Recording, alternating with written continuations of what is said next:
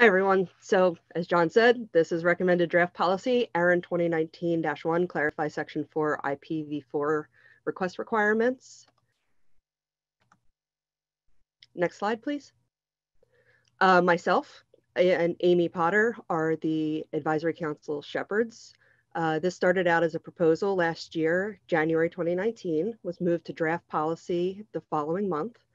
After the meeting in April, it was moved to recommend, or after the meeting in April, is moved to recommended in July of 2019.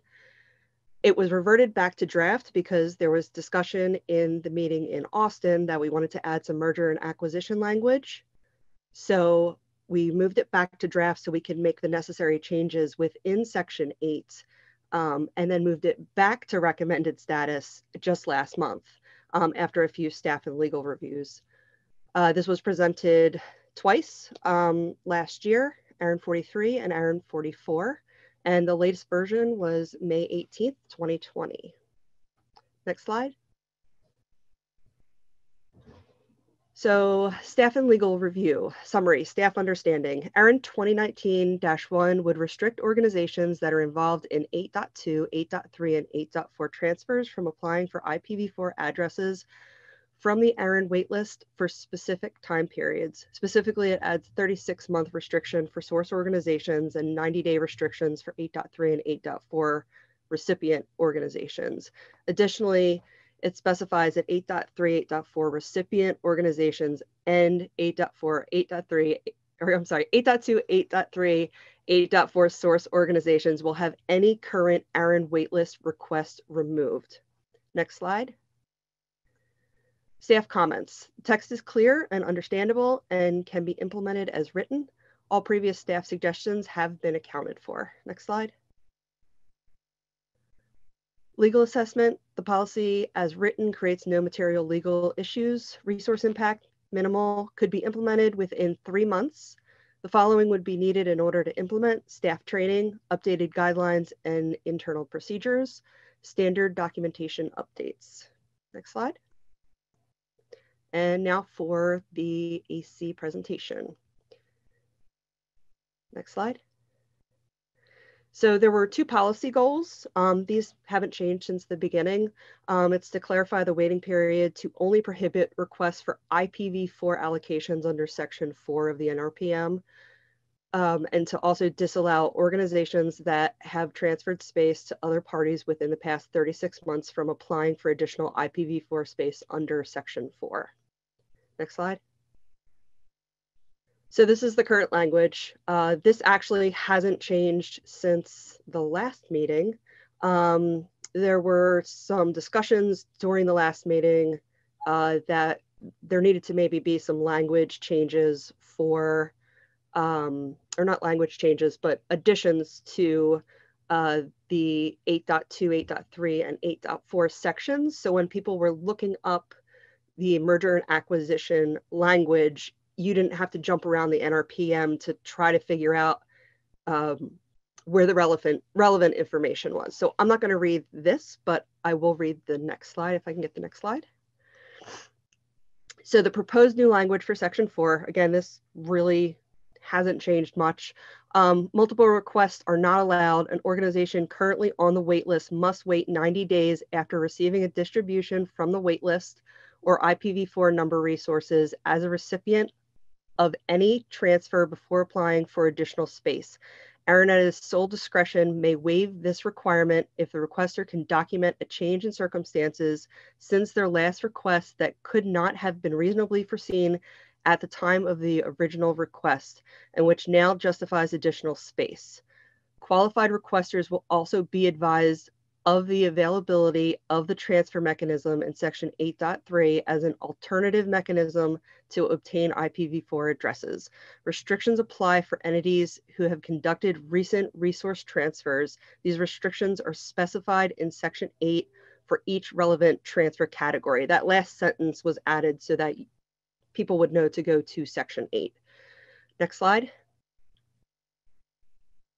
So these are the the extra text that was added to 8.2 and 8.3. So the proposed new language for those sections, add the following under 8.2 mergers and acquisitions and reorganizations.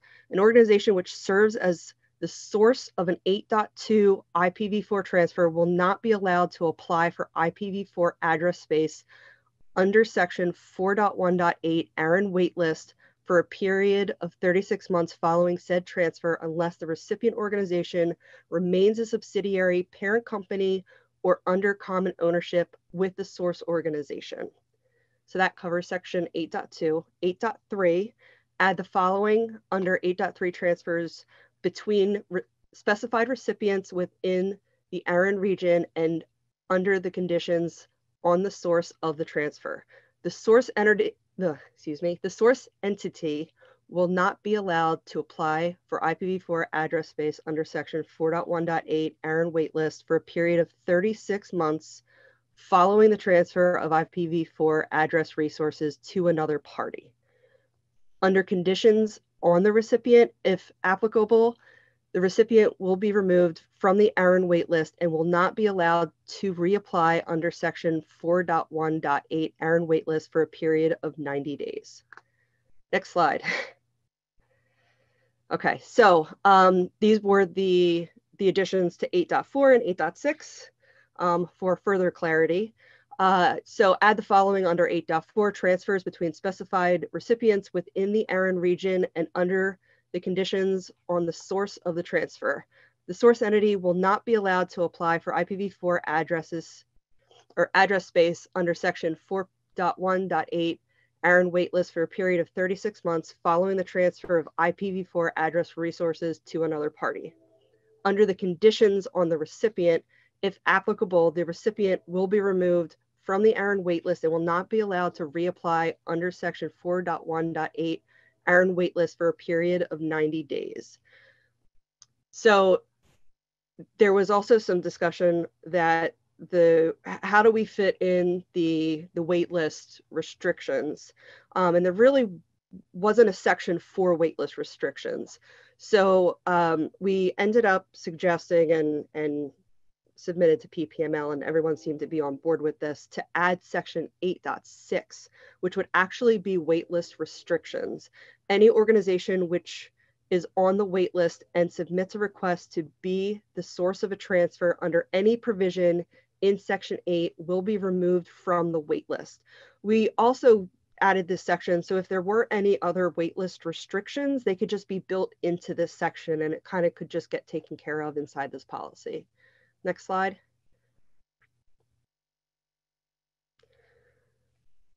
So points of interest. This proposal incorporates two related policy goals, which were stated in the beginning. I think during the very first ARIN meeting that this was presented at, it was approved by the community that it was a good idea to incorporate the goals. There have been updates to section 4 since the beginning of this work, but we have updated the policy to come in line with all of those changes since the changes were made. There was significant community support to change the word repeated in the text as it was vague. And additionally, there was concern that a company may perform an M&A transfer to itself, parent company, and the original proposed language would exclude those companies from being able to apply to the waitlist. So that was during the last meeting in Austin. We didn't want people to get confused with what happens with the M&A transfers and how do we handle that. So that right here, this section is why we moved it back to draft policy to rework the language, make sure that the AC wanted to move it back to recommended. There was just too many other sections that were being touched. We didn't want it to stay recommended without really going over it. And then before the last staff and legal review, the draft policy did not include the removal of pending ARIN waitlist requests for organizations that act as a source organization for 8.2, 8.3, and 8.4 transfers. And that was remedied, like I stated in the previous slide, with section 8.6. So that covered that. And the most recent staff and legal that I presented in the beginning is the resulting staff and legal after all of this had gone through. Reception on PPML has actually been excellent. So next slide. So thank you. And that is all I have for 2019-1. If anybody has any questions or discussions. Thank you, Kat. So the way this works, which is slightly different than our in-person meeting, is that we'll be going to the Q&A first that has been typed in, and then we will be looking for raised hands. So I believe we have our first Q&A that came in literally just as Kat finished. So Beverly, who will be helping me throughout the next 2 days. Sure. Looks, we have a statement from Owen DeLong. I support this policy as written. It closes some unintended loopholes in previous language. These additional restrictions on the wait list should help reduce its attractiveness as a target for fraud. Thank you, Owen, for your comment. And just as a reminder, though, and I know there's no place for it in the Q&A, to just put your affiliation. I know we won't have our traditional that way, so thank you for that. That's the only Q&A I think we have now. Do we have any raised hands, Beverly? At the moment, we have no raised hands. If anyone else would like to raise their hand to speak, they can. We'll give the virtual queue about 20 seconds. And then, yes, thank you, Owen, for affiliation ARIN AC, just for the record. We'll give about 20 seconds, and then if there's no comments. We have an additional typed comment from Kevin Bloomberg at The Wire, and support as written.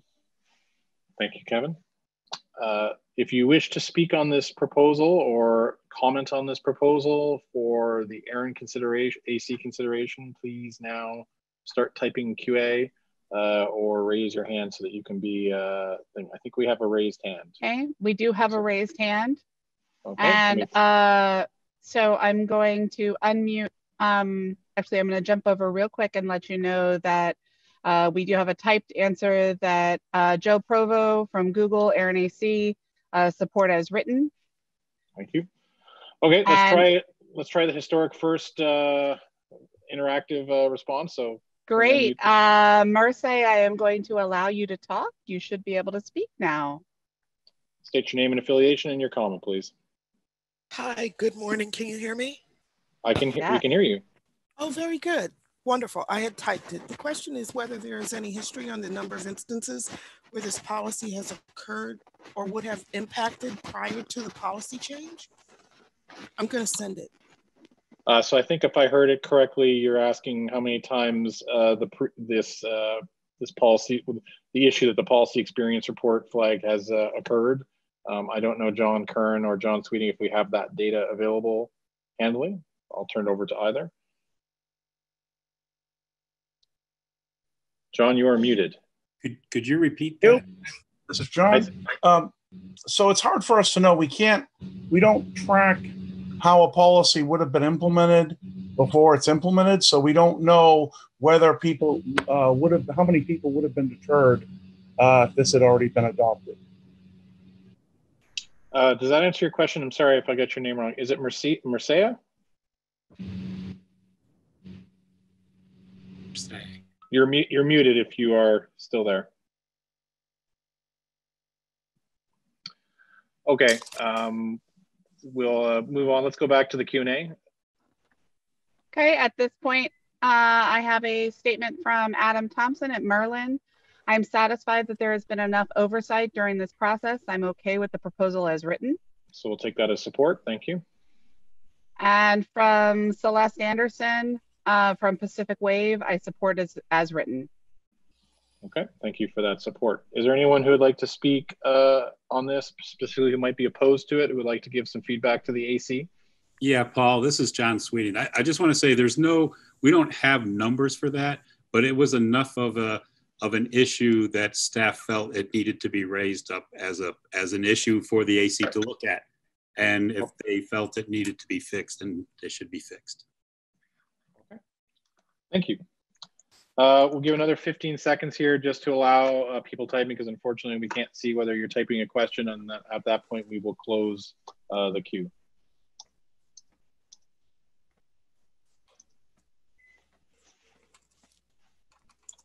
Oh, we have one additional. I'm I'm going to butcher names today. Ross Trevor of Atlantic Metro. Am I reading the policy correctly that organizations are removed from the wait list upon requesting a transfer, even if the transfer is not approved? Kat, do you want to address that for us?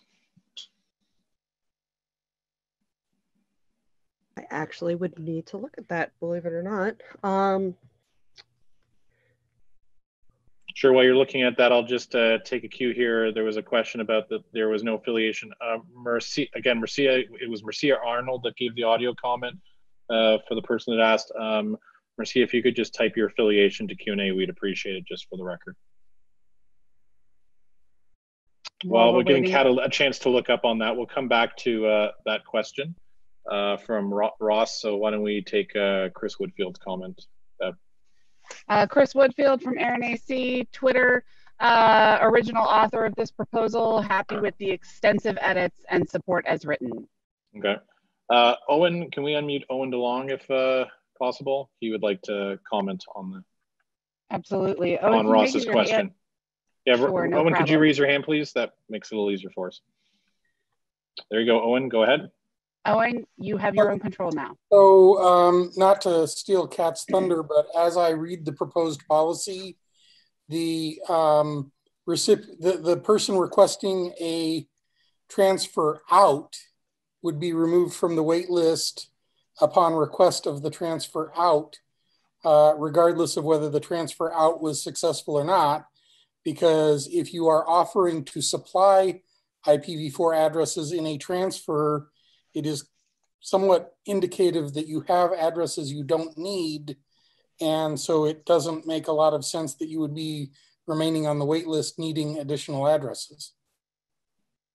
Okay. Yeah. Kat, did you want to add anything to that? Sorry, Kat, then John. Kat, did you want to add anything?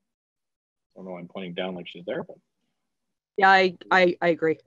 Okay, John Kern wants to add something. I agree as well, and we'll confirm the policy text is implemented that way. If it turns out it's otherwise, we'll bring it back to this group. Just as a point of order, thank you, Marcia. I'm sorry again if I'm, Marcia Arnold is with TOG, Vice President of Risk Management. Thank you for your interaction and welcome. I believe we've now answered all our Q&A. Is there anyone else with their hands up? Please just bear with us as we kind of get used to this, since we can't see if people are reaching for the that we are cleared. Okay. I will give 10 more seconds. If we see nothing in 10, we will close and go to our poll. Hearing none, going last. Seeing none, we are closing the queue. We thank Kat for her presentation. At this point, we are going to try our first poll. So typically, if we were in person, we would do a show of raise of hands for those who are either in support or against. And as this is a recommended draft policy, we've always held a poll for that. So this time we're going to attempt to make use of Zoom's poll functionality. So in a few seconds, a poll will hopefully pop up on your screen. Sorry, can we clarify? Can you state the number of the policy we're looking at, just to make sure I'm launching the correct poll? 2019-1, yes. Thank you very much. So the question is, are you in favor or against, yes or no, of this policy advancing? And this feedback is used by the advisory council to make its determination on whether or not to forward it to the board for approval. So if there's no further input, we're going to try this and ask you all to on the question. So the question is on ARIN 2019-1, clarify section 4 IPv4 request requirements. I'd ask you to answer on the poll. We will keep the poll open for 30 seconds to allow you to answer. I'll give a few more seconds. Yeah, I'll just give it the 30 just to be sure. We might tighten this up in future polls, but since it's our first, we'll. Andrew Dole is asking for the bad jokes and the music. I've told staff I would keep my jokes to a minimum. I can accommodate that if necessary. Nobody wants to hear me sing. Okay, last chance, last call. Please answer the poll. Let's close the poll, please, now. And in a few seconds, Beverly, I'd ask you to give us the results of the poll, indicating how many people are present at the meeting right now and how many people are in favor or against. Yes. At the close of this poll, there were 108 attendees. 56 voted in favor and 1 voted against. Well, thank you. That's a very great participation rate. So that feedback will be provided to the advisory council for their consideration.